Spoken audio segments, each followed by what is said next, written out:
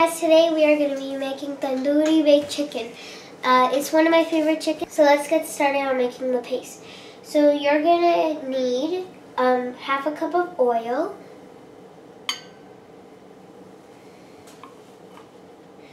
you're going to be needing 1 tablespoon of ginger paste, 1 tablespoon of garlic paste,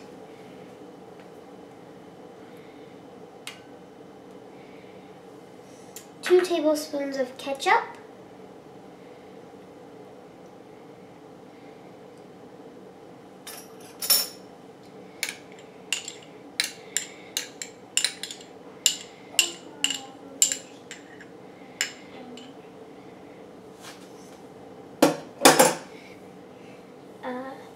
we're going to be needing 4 tablespoons of vinegar,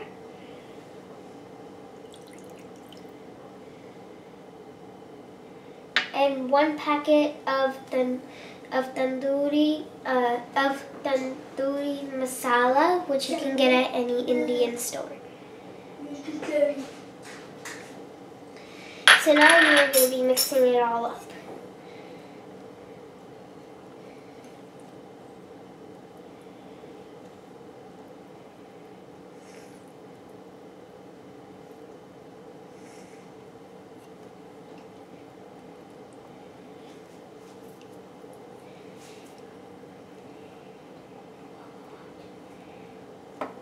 So mix it until everything's mixed nice and evenly. Now, after you mix it, your paste should look like this. Now pour the paste over the raw chicken, and so just like that.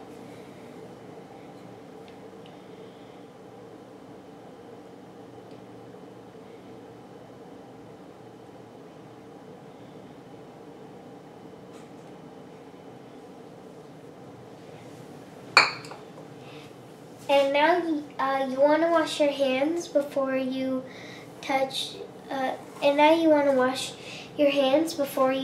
raw chicken, because now we're going to be mixing it up, so then it gets all the paste on it.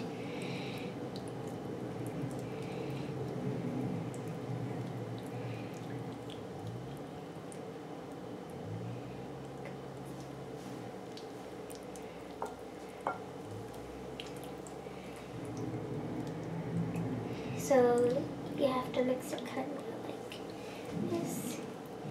It's very ooey gooey.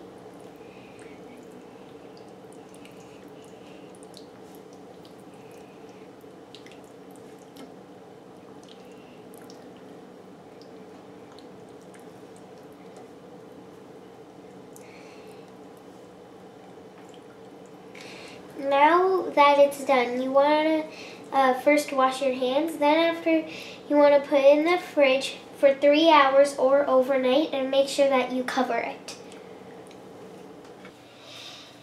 So now I'm ready to bake the chicken.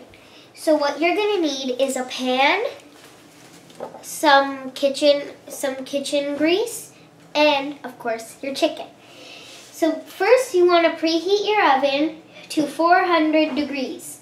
Prepare your pan for some baking.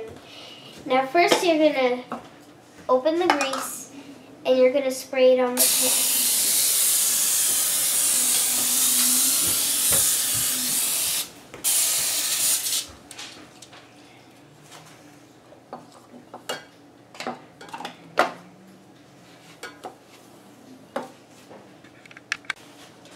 Now you want to put your chicken onto your pan. And you want to line them up. And you want to line them up evenly.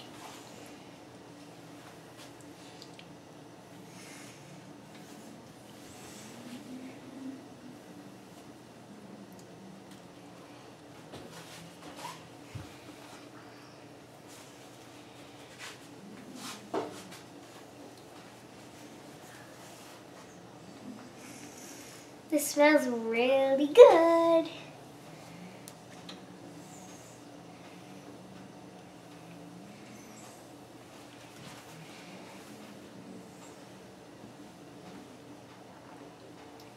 And now I'm just going to wash my hands. So now you're just going to want to move this bowl to the sink. And now you want to cover up your chicken with some foil.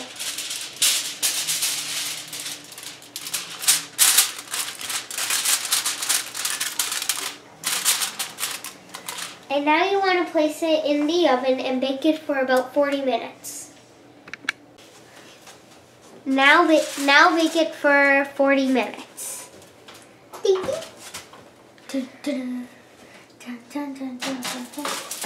So put it in your oven and then bake it for 40 minutes. See you when it's done. So now when it's done, you want to take it out of the oven and just let it, and before serving it, you just want to cool it down for about 5 minutes. So thank you for watching, and please leave a like and please subscribe. See you all next time. Goodbye.